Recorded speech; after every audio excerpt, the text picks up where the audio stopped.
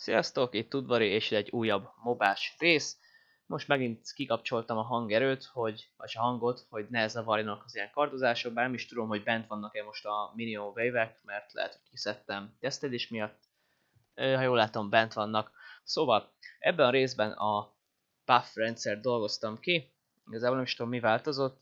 Igen, a spelleket kicsit átdizájnoztam, ilyen lolosra hasonlít, amíg nem találok ki jobb ötlet, addig ez jó lesz, mert a lolos ugye az jól néz ki, ők már kitaláltak egy jót, és ezt fogom használni.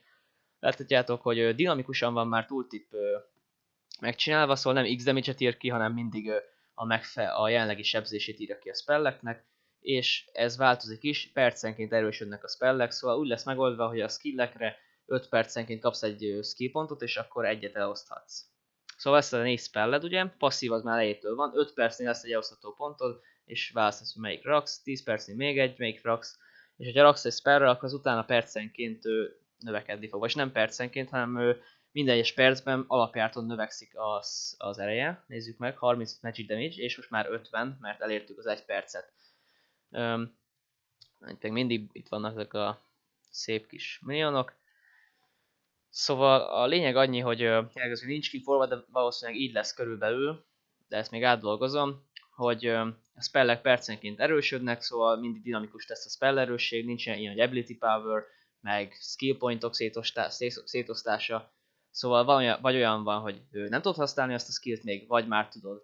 És vagy már tudod, vagy hát még nem tudod használni, akkor is percenként erősödik. Szóval 10 percnél 5-ször olyan erős tesz a képességed, mint 1 percnél, de ha nem raksz rá egyből arra, ugyanúgy erősödik. Szóval nem lehet azt csinálni, hogy amire legelőször raksz.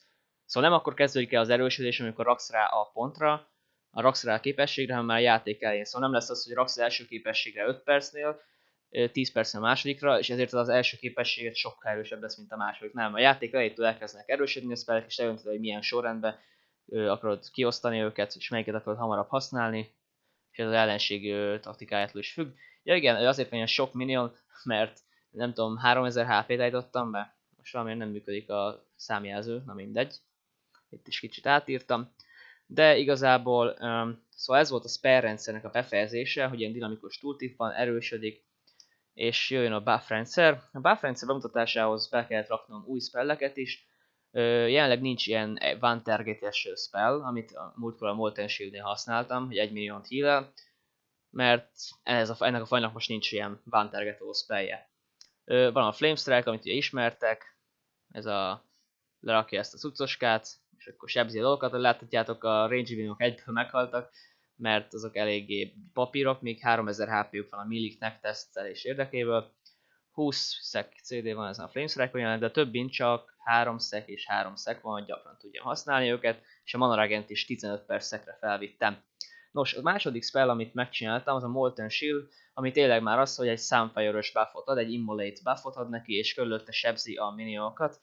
Benyomom a 2-est, kijelölöm, hogy ezeknek a minionoknak legyen Immolate buffja. Ennek egy ilyen gyors buffja van, és láthatjátok, ez az effekt jelenleg az Immolate buffnak, egy ilyen körlakú láva cuccos van a minionok körött, és hát el is tűnt, de az hogy sebzi a körülött lévő ellenség minionokat. Még egyszer mutatom, hogy láthassátok. Itt van ez a kis ikonka, alatta, hogy hány szekig érvényes még, és itt van a maga a buff, hogy mit csinál.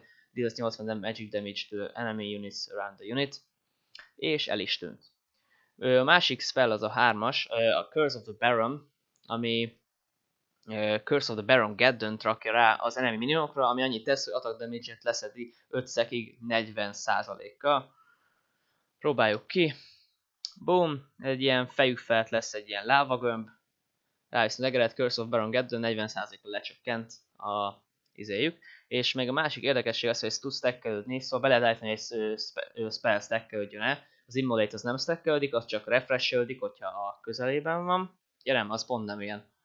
Szóval az ugye ezt allied unitokra lehet használni, és az, hogyha újra rákod az Immolate buffot, vagy a Molten Shield-et a minionodra, akkor nem lesz stackelődve, nem lesz erősebb a minionnak az Immolate buffja, csak simán a max duration-ra rakja megint, szóval látjátok, hogy kijön ezt a miniont, rákok egy Molten Shield-et, csökken az idő, 9, 8, elkasztolom megint, és